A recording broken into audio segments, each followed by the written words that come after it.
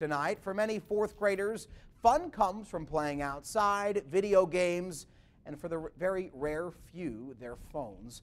But one local student at Jones Elementary says she spends all of her time reading, anywhere and everywhere. As Casey Bowen explains, since the beginning of the school year, she's been reading books on a certain list.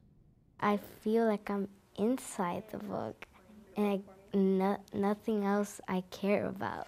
When unlucky school teacher Miss Linda LaCruz woke up Monday morning. There are a few times when you don't see Stephanie Vasquez without a book in her hand. Reading is like my passion, where I can express my feelings reading sometimes. So at the beginning of the school year, she made a goal.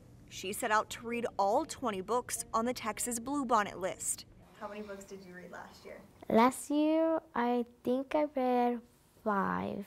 So with 4 times as many books to read, you may think she was in for a challenge. She finished the 20th book probably 6 weeks into reading the Bluebonnet books. 20 books, 6 weeks.